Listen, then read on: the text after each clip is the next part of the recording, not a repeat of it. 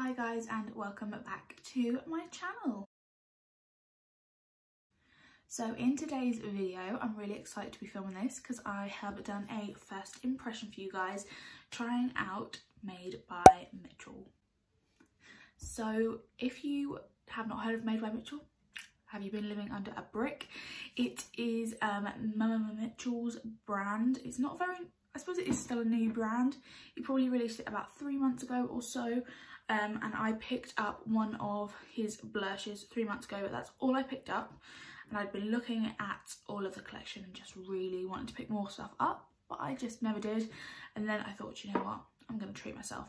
So I picked up another blush. This is Mango Daiquiri. I picked up a brush and I picked up the Head in the Clouds palette. So we have 2 products and 1 brush to try out. I thought I would create a very purpley kind of toned makeup look for you today and test out these products. I'm not going to give anything away because I want you to watch the whole video, but everything is bomb and I'm obsessed. If you want to see how I created this look, then continue watching. I will now see you popping the blush on my face and then we will get onto the eyes, and yeah, you can just see how this palette is just unlike no other. Right guys, so I've just popped on some of my cream products, so the foundation, concealer and my cream contour, and I am now going to pop on my new little Made by Mitchell blush. So I do already own one of these. This is the one that I own already. This is in Peach Sugar and this is a firm favourite and I use it all the time. I love it. But I wanted to pick up Mango Daiquiri because I've seen him use it so many times and it just looks beautiful. And then I also picked up the little brush which he created for applying the blushes, which is like a really, don't mind my nails, I need to redo them, just don't look my nails please. This brush is super dense as you can see, and it's supposed to be great for like stippling the product on. So let's try Mango Daiquiri on the cheeks. So I'm literally just going to take 2 little dots on my cheek like that. As you can see, I like to put my blush really high on my temples, that's not my temples, really high on my cheekbones. So I'm just going to take the brush, start to stipple that in. That is like the first layer of it. I do like to I do this all the time anyways, just then go over it with my sponge that I've had my foundation on with and just kind of blend it out even more. You see that? Let's do the other side and then I can always add more if I want to. Alright, so that is Mango Daiquiri on my cheeks. Looks a bit strange with like not all of the rest of the products on my skin and with no eyeshadow on. It looks like quite bizarre, but it's going to because it's obviously like a bright orange blush. But this brush I'm obsessed with. It just made that. You can hear my mum doing the washing up. She always picks to do the washing up when I'm trying to film. Brilliant, isn't it? I love it. It's a really pretty colour. But I am going to just add a little bit of peach sugar over top because I want to go for like a pink kind of look today. So adding a little bit of this over top just to kind of add a little bit more rosiness into the cheeks. That looks better. So that is with Mango Daiquiri and Peach Sugar on. This is just Mango Daiquiri. Right, so those are the 2 blushes combined. What I'm going to do now is just go off camera, finish doing my base makeup, and then we can have a play with the Head on the Clouds palette. Right, so I think the blush like fits in and looks a lot more like natural and better now that the rest of my base is done. It's kind of just a trust the process kind of moment because they are quite pigmented, but once you get all of your powders on and everything like that, pretty much like set. I've not put any more blush or anything on my cheeks. I've just put a highlighter on. If you're wondering what highlighter this is, it's the Beauty Bay Flash. Look how gorgeous it is. It's so pretty and they're really cheap. But let's not talk about anything else. Let's just talk about the eyes and move on to the star of the show, which is the Made by Mitchell Head in the Clouds palette. So for like the detail, it obviously comes in like a cardboard slip, but it also comes in its own like travel case, I suppose. This is ideal because if you want to take it away with you, you can pop it in here. I can see how much detail has been put in, and it's why I like humming hard if I wanted to get the palette or not. Because I really don't need any more eyeshadows, but it was just too beautiful for me not to pass up and just eventually buy it. So this is what the palette looks like inside. So even though you would probably think this is a really like a not wearable day-to-day palette, you've actually still got quite a few neutral tones in there which you could do in a like a day-to-day look from. Maybe like, I think this is such a spring palette. I think it's perfect if you want to do like a neutral eye with like a pop of colour or something, adding in maybe like this orange or yellow or something all over the lid just for like a nice kind of like summery look. I think it's perfect. It's a great palette for if you want to do super detailed looks, but it's also a great palette for a day-to-day, someone who maybe likes to play around with colour a little bit. So the colours that I'm kind of drawn to the most is like these ones here. I love the look of these purples. This sparkly purple's really calling my name. I do love purples and I am thinking of doing a purple look. I think I want to try the purples today. I'd also like to put maybe this colour in, which is like a periwinkly, it's like a, it's almost purple, but it's probably more blue, but it looks a bit purpley to me. So maybe add that into it. I'm not 100% sure. I think I've got a kind of a design that I want to go for, but I'm really excited to try these out. So the first thing I'm going to do is I'm going to prime my eyes with a P. Louise base. I do this before I do any type of depth eyeshadow look. If you want to give your eyeshadows the best kind of head start, I suppose. Oh my god, now my dad's got his motorbike going. This is not great for sounds, is it, today? But using the P. Louise base just gives you like a nice blank canvas to then build your shadows up over top and get the best pigment that your shadows can get. So I'm just going to pack this on the eye. So what we're going to go in with first is I'm going to go in with this bright purple down here. Why not start with like a bright purple? Test out if these are I've got any fallout. This is the shade Perps and Caicos, and it's this beautiful deep purple. It's showing up a little bit darker than what it actually is on camera, but it is a true bright purple. So I'm just going to take this on a little pencil brush. This is a Morphe M506 brush. Just tap that off. There is a little bit of kickback in the pan, but I don't mind that as long as it doesn't always like fall down on the face. If there's a little bit of kickback in the pan, it really doesn't bother me that much. So I'm going to take this in my crease. That is very pigmented. Come through, pigment. Right off the bat, look at how pigmented that shade is, and I've not got any fall down. Now I'm going to do a winged look, so I'm going to start to come away from the crease and drag it out.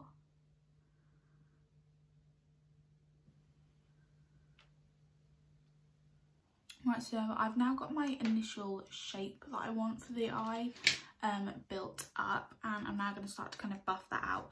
So I'm going to take the shade Lucid, which is this lovely pinky purple shade, and I'm going to take that on a Morphe M433 brush.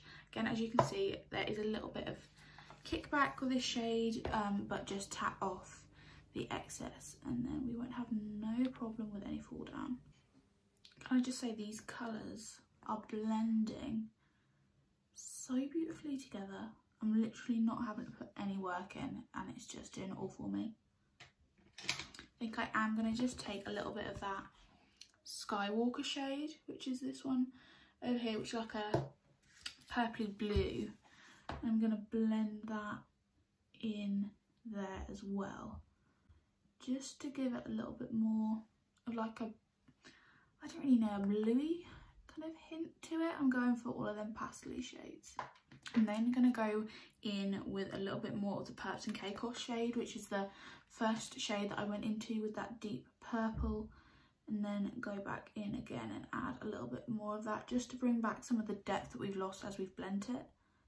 That's not a word, blended it. Then I'm going to take the tiniest little bit of Midnight, which is this shade over here, which is like a very, very dark purpley blue shade.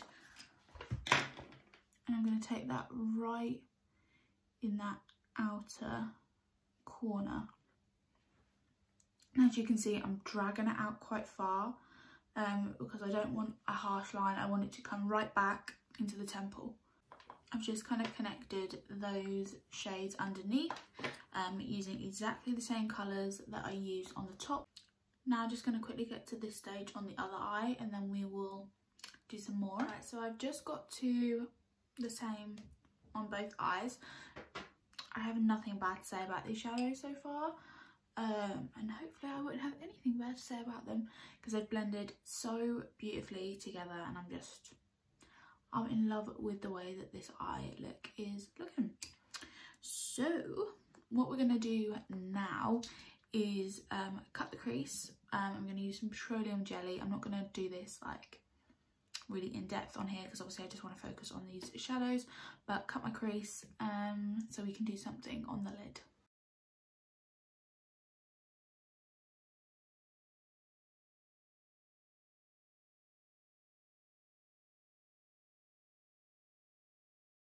Right, okay, so the cut crease is now done. I literally just used Vaseline, as you saw, carved at the crease. Found that the easiest way to get the shadow off and the base off from underneath, and then just went back in and created my base with the P. Louise base in Room 2. Now what we're going to do is I'm going to create almost like a wing type thing and bring in some colour in the inner corner and buff it out like an what's the word?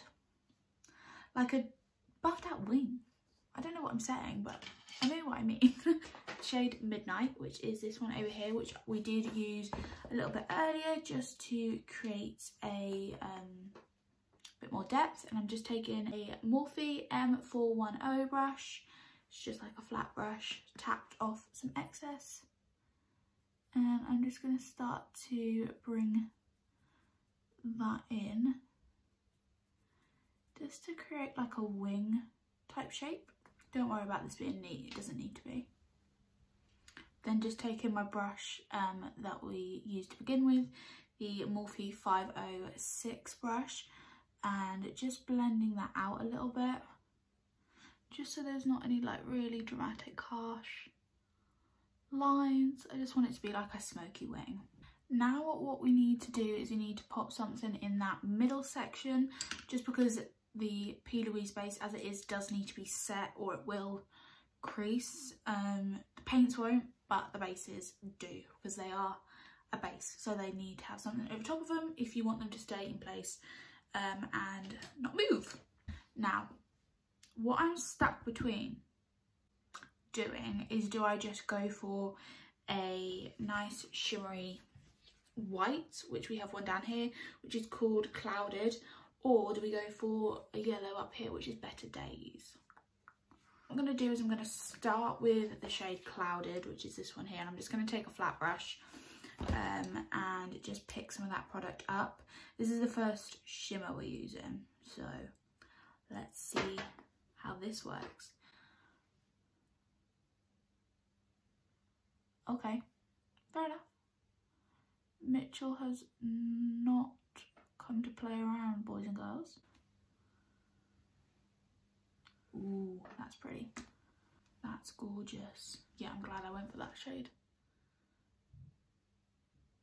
Now something I think I'm going to add to it is I'm going to take the shade Eclipse, which is this shimmery like dark navy blue, and I'm going to take that and add that to the liner that we've done, there is a little bit of fallout with that shade, but it's a dark shimmer, so what do you expect? But I'm literally just flicking it straight away and it's lifting up straight away. I'm just going in now with the pink shimmer, which is the shade Pink Eye, this one down here. And I'm basically just kind of adding that in the front, just to kind of add a little bit of depth and dimension to the look, just kind of adding and playing with all the shimmers really, just to give it a little bit more of like a 3D effect, so it's not just one shimmer. I like to do this just to kind of add a little bit of something to the look. And as you can see, I've not brought that really dark shade right in the inner corner of my eyes, just because my eyes are slightly hooded, well, quite hooded, if you can already tell. So I find if I do really thick liner or like bold shadow liner and stuff right into the inner corner, it takes away from a lot of the work that you put in on the lid and stuff, because you aren't going to see it. The line is just going to cover it up. So I prefer to go in with like maybe like a lighter shimmer. As you can see what I'm doing now, and just patting over that and just fading it in. So this is what the eyeshadow looks like. As you can see, that blend is just, it's just insane. Like the blend, it's blended so well and so quickly. It literally didn't take me long to blend at all. So what I'm now going to do is I'm going to put some highlighter below the brow and in the inner corner. So I'm going to take the shade Clouded, just right underneath the brow, and I don't like to put too much on, just a teeny weeny bit. And then what I am going to do is just to add a little bit of a pop in the inner corner, I'm going to take the shade Better Days, which is this yellow shade, and I'm going to take that in the inner corner. Ooh, good decision, Hann.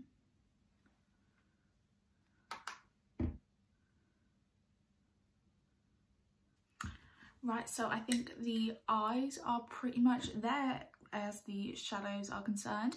So what I'm going to do is I'm going to go off camera, I'm going to do the finishing touches. So let's pop on some lashes and I'll pop on a lip, and then I will be back to give you my final thoughts. So everyone, I have just gone and popped on a lash and a lip, and this is the finished look. If you're curious about what lashes I'm wearing the Tatty Lash 3D foaming lashes in the style wifey material. I think they're a really beautiful, more like natural lash. I do wear a lot bigger lashes than this, but I wanted you to still be able to see the makeup underneath. And then this lip combination is like my go-to at the moment for a nude lip, and it is MAC Spice Lip Liner, Doll Beauty Fomo lipstick, and then MAC lip gloss in the shade Fashion Punch. I'm putting these super cute earrings, which I got from Shein. Let me take them out.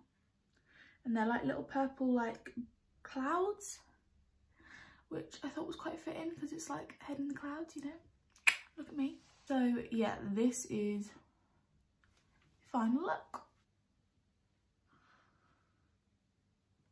So to finish this video, let's do a little debrief of what I thought of the products and all of that kind of shebang. So blushes, I've obviously already tried Peach Sugar. I've owned it for a few months now, loved it. Mango Daiquiri, obsessed. I do obviously have the two paired, but I feel like this is a really nice undertone blush for anything that you're doing, like a nice bright colour. Peach Sugar is more of my everyday colour, but Mango Daiquiri is a lovely one to have, and I found no difference in the formula between the two colours and finding it to blend or anything. They're so easy to blend and they're just so highly pigmented. I'm obsessed. This little brush has made applying the blushes 10 times easier. Not that they were hard to apply before, but I love the density of this brush. It was perfect for kind of like stippling the product onto your cheeks, which is the best way I found to apply them from trying different methods through the months. And this is definitely going to be a go-to for not only these products but cream blushes, any type. I'm really happy I picked this brush up. I haven't heard about buying it, but I'm really glad I picked it up. Then we have the Head in the Clouds palette. I would 1000% recommend this. Like, I feel like the shadows can just kind of do the talking themselves, you know, like look at them. These shadows are blended so seamlessly. I obviously tried out I didn't try out the majority of the shades, but pretty much every single purple in this palette is on my eye today. The mattes I found really easy to blend, really pigmented. There was a little bit of kickback in the pan, but nothing to be concerned about. There was no fall down on my eyes when applying the shadows with like a fluffy brush, but when I was obviously applying them with a liner, because I was picking up more pigment, there was a little bit of fall down with the darker shades, but I could literally just one swipe and they were gone. There was not like a ridiculous amount of fall down. I wouldn't feel like I needed to put powder on underneath or do my eyes first when using this palette. I had no issues with the fall down. Same with the shimmers. Some shimmers can really fall down, but again, didn't have that problem. There was a little bit, but nothing you can't just brush away. The shimmers are so pigmented and the shimmers are so buttery in the fact that you can just blend them together perfectly. I had no issue bending. I had no issue blending the shimmers together. Sometimes shimmers can be a little bit hard and if they're a bit chunky, can be quite hard to kind of blend through, but these, they just look so smooth. If you want to see maybe like a different look using this palette, let me know in the comments and I can do maybe another first impressions, but obviously with the different shades that I didn't use. I love the packaging, love the detail. It now makes me really want Feet in the Ground, which is the other palette, and they obviously have the mini palette, but I do really want to get the other one now. Mitchell's just taken my money over here, but this palette, I would honestly, I can't fault it. I'd give it a good 10 out of 10. And that's hard for me because I'm such an eyeshadow connoisseur. I own so many palettes. If I don't like it, I'm not gonna lie and say that I do like it. This is gonna be a new go-to for me, I feel like, and I just love the attention to detail that Mitchell has done. Everything's so on brand for him, and yeah, overall I'm just absolutely, there's nothing bad to say about it, nothing. So I really hope you enjoyed watching this video. I really hope you enjoyed seeing the look that I created. Hopefully this was helpful for you if you wanted to pick up the collection. If you were still humming and hawing, if you wanted to pick up the collection, this is your sign, go and buy the collection because it's amazing. If you enjoyed watching me ramble on for probably about 20 minutes and you want to see more of me, there's a lot more content on my channel. Go over, have a look, and if you aren't already subscribed, that would mean the world if you could go over. I am really going to start to push my content a little bit more. I've had quite a lot of stuff going on recently, but I do really want to get back into it because I absolutely love filming and doing content for you guys. So let me know in the comments down below what else you want to see. If you've got any questions, comments, concerns, whatever, sound off in the comments and I will reply. I love having a chat with you guys. And yeah, I think that's pretty much all I've got to say. I will see you very, very soon. And yeah, bye.